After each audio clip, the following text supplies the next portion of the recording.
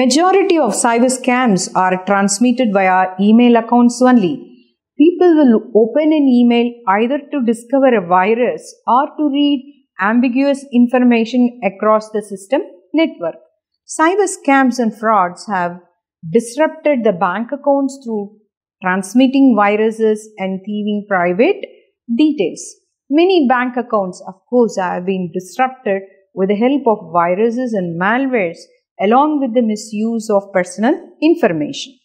On the other hand, cyber fraud deals with cyber identity thievery, bogus fundraisers, and system viruses. These are some of the forms of cyber scams. Now, let's look at about frauds. The term fraud is defined as the intentional desire of unfair or illegitimate gain or denying a victim of an authorized law. Frauds may be further classified by the type of victims involved.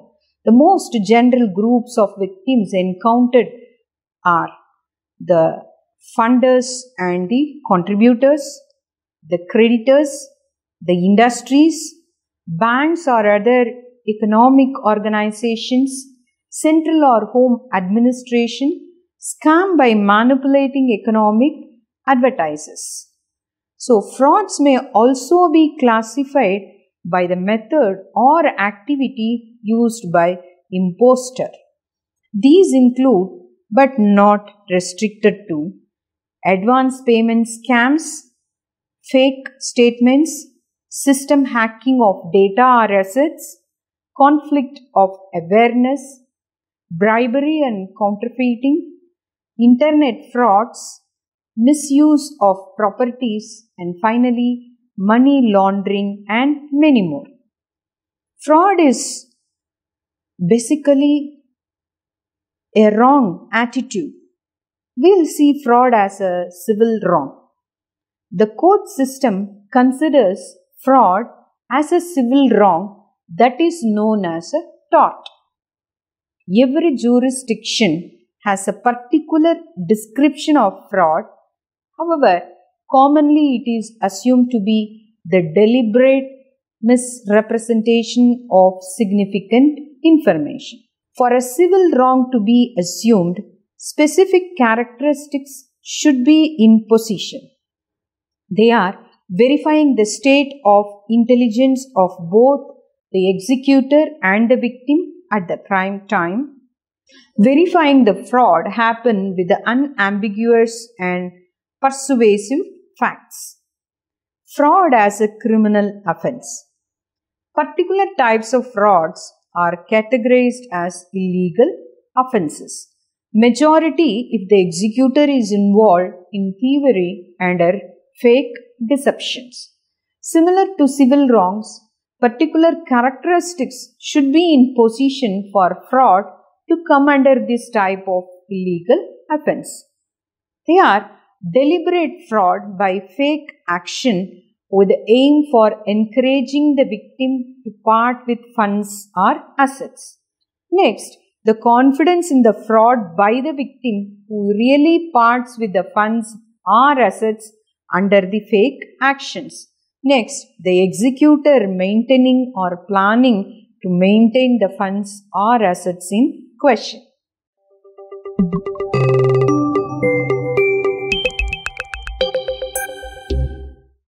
This basically helps us to understand why the fraud is happening.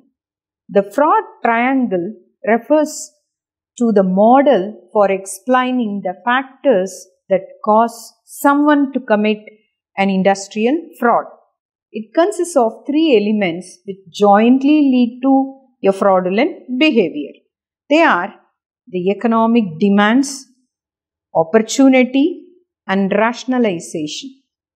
Economic demands. Most people need some form of force for committing a fraudulent activity. For example, it may be a fund issue, it may be a gambling debt, or alcohol or drug addiction, overwhelming remedial payments, etc. So, there is an economic demand here.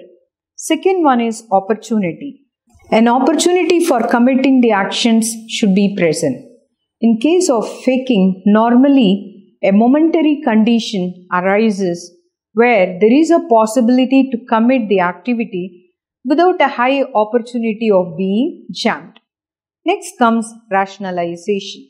It is the attitude of an individual who is about to commit an illegal activity by clearly managing what one is about to do.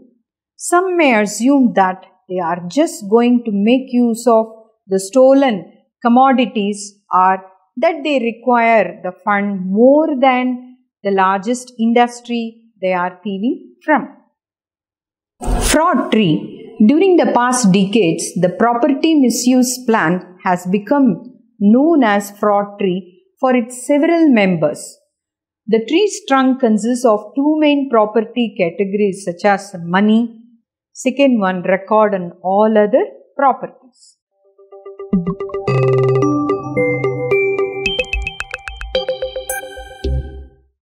Some of the prohibited, offensive and illegal contents can be as follows.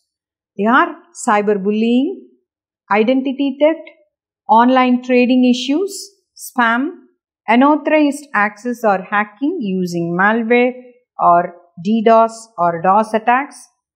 Cyber criminals carry out their activities with any one of the more dishonest techniques which we have explained above to gain monetary benefits or sometimes even momentary pleasures. Some of the precautionary measures that can be taken are: when an attempt is made to log on to a non-HTTPS site, look for the fake addresses that switch letters or that contain some typos. Emails that contain lots of spelling and grammar mistakes should raise alarm bells. If email is received asking for personal information, report it. Emails that are not relevant should be viewed very suspiciously. Always be doubtful and beware of emails asking for money, expenses, fees and other purposes. If there are indications that it is a scam, cease communications immediately and report the messages.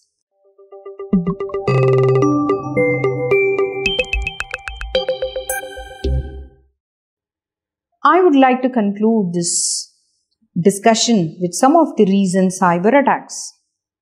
We'll see some insights onto the unlawful activities carried out in cyberspace recently. First of all, the Wannacry ransomware. Wannacry, a ransomware attack, had a widespread impact during May 2017. This is basically a malware that took roots in digital devices of National Health Services sector at United Kingdom. As usual, ransomware attacks targeted and infected computers. Hard drive contents were encrypted and huge ransack Bitcoin payment was demanded to decrypt it. Wannacry arrives as an uninvited guest in the target system in the form of a dropper, which is a self-contained program that extracts the other application components embedded within. Next comes the NotPetya ransomware. It's a ransomware attack which was spread via phishing spam in the year 2016. It just targeted an encryption of the master boot record of infected machines. It was actually difficult for the users to get access to their files, services and data due to this attack. Next comes Ethereum. It's a high-profile attack considering the sheer amount of money involved. Ether is a Bitcoin-style cryptocurrency. Huge ransom of amount. For example, $7.4 million Ether was stolen from the Ethereum app platform in few minutes in July. Closely knitted was the next attack. In just weeks later came another $32 million heist. This attack raised questions about the security of the blockchain-based currencies. We saw about some of the important blockchain threats in the previous module. Next is Equifax. Hearing about the cyber attack targeted to exploit the US website application with an attempt to gain access to certain files in July 2017 was a big alarming threat. The threat of personal information for nearly about 150 million people being at stake was an alarming threat to the users. The subsequent fallout from Equifax, the massive credit rating agency, puzzled the people further when the site Equifax set up where people could see if their information had been compromised.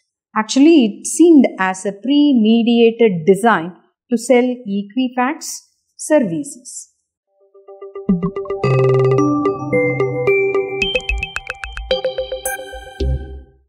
This module basically discussed about different classification of cyber crimes, and it's really important to understand the motive and the type of cyber crimes to handle it. We have also discussed on cyber scams and frauds, fraud as a civil wrong and criminal offense, and various prohibited offenses along with the recent cyber attack or cyber crime incidents that took most of our attention. With much more interesting details, we'll meet in the next module. Thank you.